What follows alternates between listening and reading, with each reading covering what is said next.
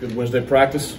So got a little bit of cool weather out there, so it's starting to feel a little bit more like getting towards fall around here. Not going to be like that on Saturday. It'll be mid-90s Saturday down in Houston, so it'll be more of our typical Eastern North Carolina weather down there. So kids are excited. Big challenge. Very good Rice football team, so we've got our hands full.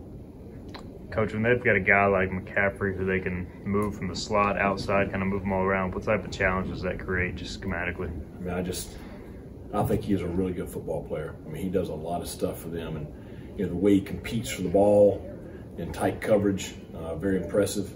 You know, we've got a tremendous challenge. You know, the kids know it, and so they're you know they're preparing for it. But he's a special player.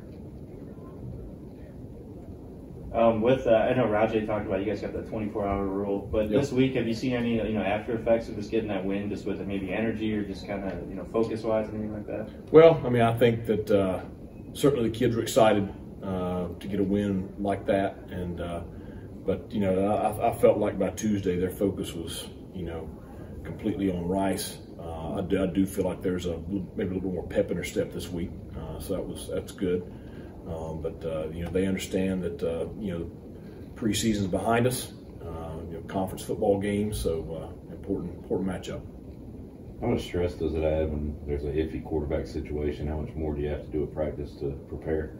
Well, obviously we got to prepare for the other guys also, and so it does create a little bit of a challenge. But Daniels is such a prolific passer. We got to make sure that we're prepared for him. We're expecting him to play, but I think their other two guys present some issues also.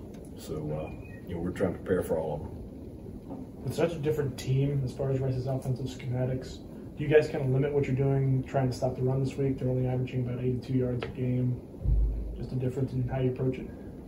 Well, I mean, I think their head football coach is an O-line guy, so he wants to run the football. I know they're throwing the ball for, a lot of yardage and stuff, but, we got to make sure we prepare for everything. And I think that's very important. I think it would be foolish of us not to focus in on stopping both, but it's it does present some challenges with the way they throw the football. Feel a little banged up. Anybody returning this week that you've been missing on that front? Yeah, we may get a couple back this week. So.